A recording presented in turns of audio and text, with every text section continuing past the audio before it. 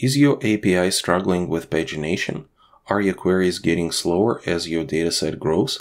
Offset pagination might be the culprit. In this video, I'll show you how to implement cursor-based pagination, a faster, more efficient way to handle large data sets in your REST API. Hi, my name is Alex. I'm a senior software engineer with years of experience in JavaScript and Node.js. My goal is to help you become a confident and stress-free developer by increasing your skills and proficiency. Let's get started. Let's take a look at how cursor-based pagination works.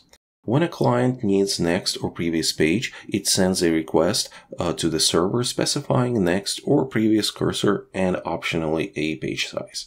The server parses query parameters to determine limit and cursor, a starting point for traversing the records in the database. After the records are retrieved, the server sends back to the client the result, and if there are more results in the database, next or previous cursor or both. The client's job is pretty easy. It shows next and previous pages buttons depending on the cursors it receives in the response. On the server side, however, the job is a bit more complex, because in addition to retrieving the data, it needs to determine the cursors.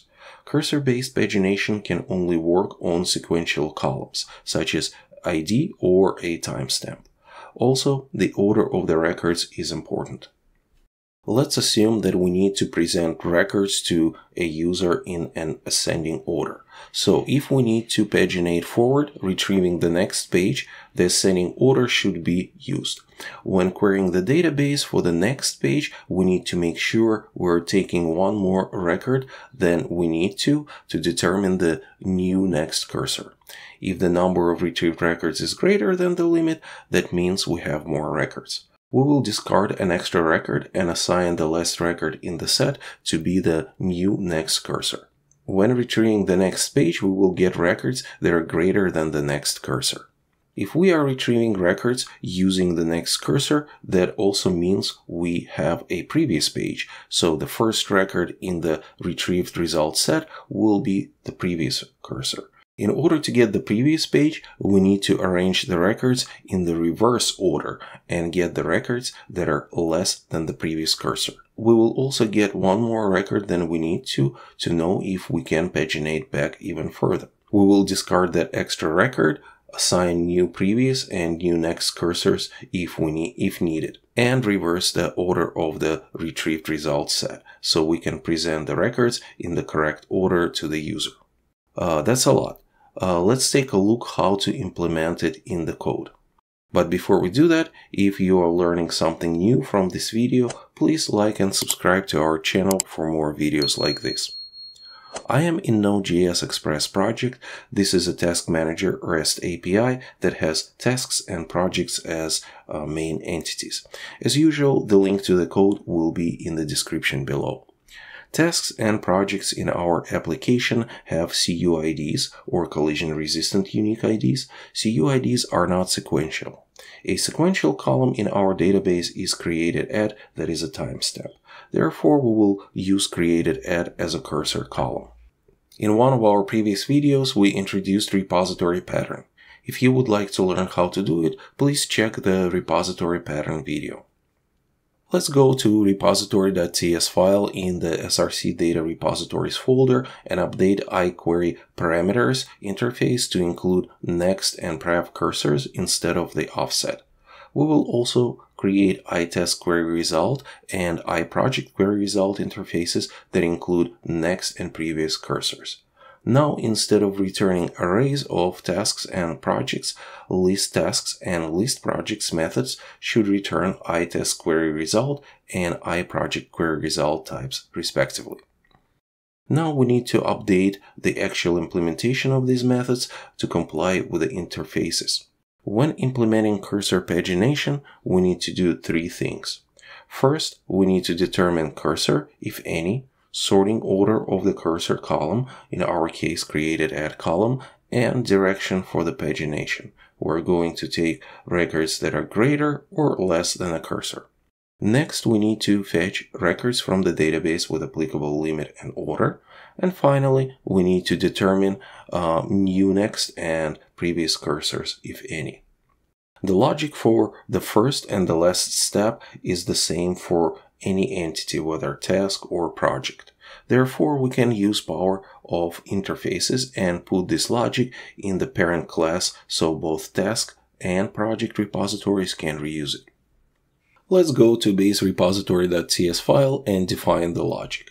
We will create a protected method getPaginationQueryParameters. This method will check if query has limit and cursor and determine sort order and operator, greater than to take records after the cursor or next page, or less than to take records before the cursor for the previous page. Another protected method that we defined is getPaginationCursors. We will use this method after we fetch the records from the database to determine new next and previous cursors based on number of records we fetched, sort order, and existence of next or previous cursor that was already used to fetch the records. The logic can be refactored to look better, but I will leave it the way it is so it is more clear. One more thing to note is that after we determine that we have more results, we get rid of an extra record that we fetched. Finally, let's go ahead and update import from @Prisma client to import both Prisma and Prisma client. We will also import iQuery parameters from repository, and we also need to be sure iQuery parameters is actually exported from repository.cs file. Now we can update task and project repositories to use fetch records and use these methods. In the add_task repository.cs file, we will import iTaskQueryResult and set it as a return type for listTasks method. In the listTasks method, we will remove the existing code and put the following. We will destruct limit, sort order, operator, and cursor from the output of getPaginationQueryParameters method. We will define where variable that will contain user ID to fetch tasks belonging to the user, project ID in case we are requesting tasks for a specific project, and create a dat that can be greater or less than the cursor.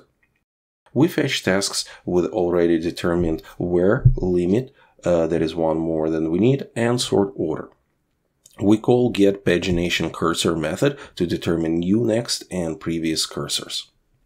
Next, we check if sort order is descending, meaning we're going backwards to fetch a previous page. If so, we reverse the order of the fetched results. Finally, we return mapped tasks and new next and previous cursors, if any. In add_project repository, we do the same thing. We're going to import iProjectQueryResult and set it as a return type for listProjects method. We will update code in listProjects method to do basically the same thing that we did in the listTasks method and return mapped projects, next and previous cursors, if any. Next thing that we need to do is to parse per page and next or previous cursor from the request query string and call listTasks and listProjects method with the appropriate query argument. Since parsing pagination parameters from query string is logic that will be used in both tasks and projects controllers, we can define it in the utils file. Also, it is a good idea to base64 encode the cursors, in our case the timestamps, when returning them back to the client. So in utils.ts file, let's first define encode base64 and decode base64 functions.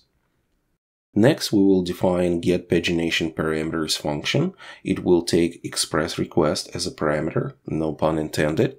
It will determine and validate limit based on per page query parameter and next and previous cursors that will be decoded from base64 if present.